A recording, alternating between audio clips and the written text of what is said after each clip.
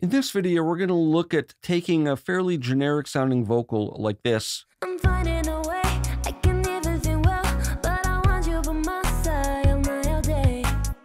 and turn it into this. Yeah, no, bull, you can, I'm fine, oh, yeah, no, bull, you can, I'm fine, oh. Using Beat Scholar as a MIDI effects plugin in Logic Pro. I'm going to start by taking this audio region and dragging it to the track header and creating an optimized quick sampler instrument. And I'll just mute this original vocal track now. Now I'm going to set the snap mode to transient and note. And I'm going to set the gate mode on here so that when we trigger longer slices, they're not going to play through in a one-shot style, but they'll play through based on how long the note is held or programmed for and the release envelope over here, which I'll shorten a little bit. Now I'm going to adjust the sensitivity slider. I only need a dozen or so slices to work with, and something like that should be fine.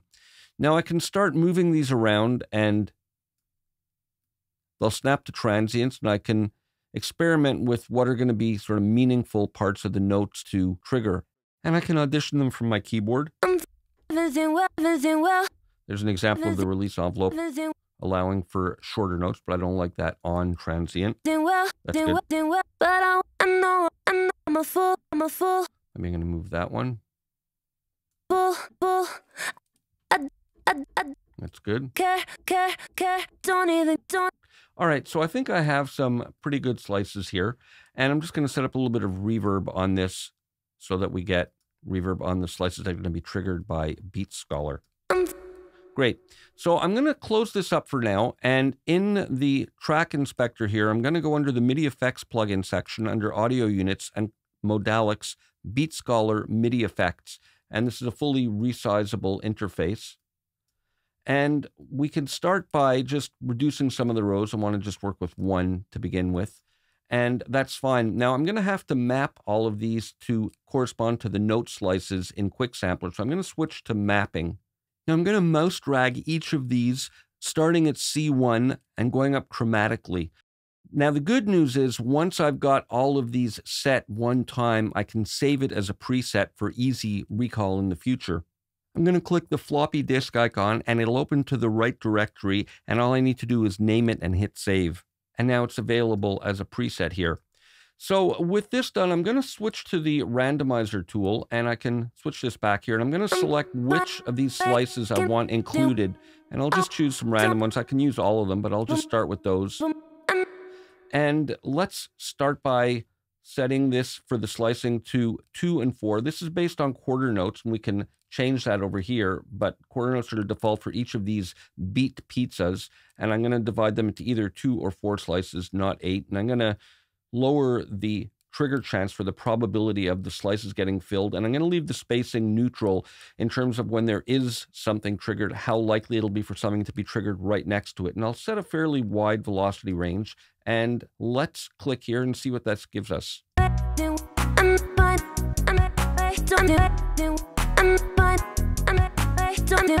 That's great. Now I like that, but I want to try some other variations. So I'm going to switch to this one called Fill, and I've got 2 rows here. And let's just try randomizing this with the same settings, and let's hear what we have. That's pretty cool. Now I have the 2 rows I can treat separately, but I think I'm going to leave that one. Now I want to create some variations on these, but I don't want to lose these, so I can duplicate them and create a library of patterns to use. I'm going to start by renaming this by right-clicking, and then I'll click here to create a duplicate, and now rename this one, and I can extend it and randomize a longer version.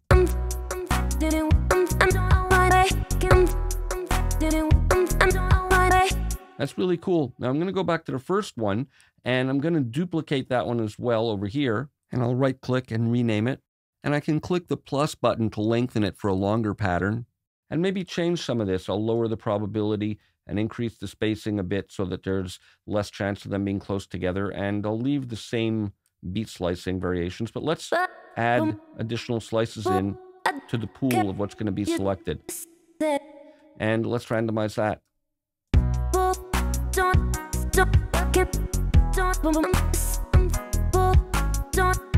Great. I think I'm going to just click here to add something there.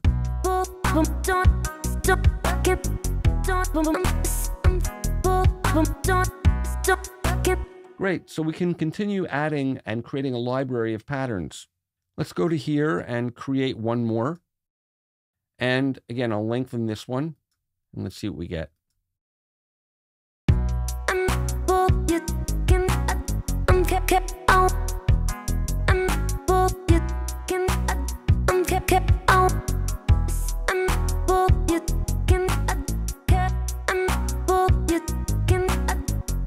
So that's very cool. Now, another thing I can do to interact with Beat Scholar is go back to Quick Sampler, and you'll see as I play it, it's triggering these slices. But I can change some of these trigger points and have them trigger different slices. Change that one.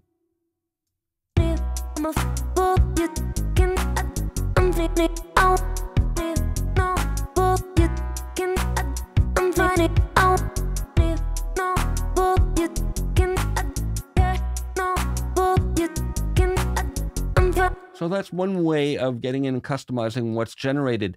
Now, you could easily choose any of these patterns and just use it as a kind of hook or phrase, or we can shift-click and drag to export these directly to Logic's track. Now, when we do this, we can then turn off Beat Scholar because we're basically using it as an idea generator, and then go into Logic's piano roll where we can edit any of the note on positions or lengths of the slices, or even which slice is triggered. So those are some ideas on how you can get started using Beat Scholar as a MIDI effects plugin in Logic Pro.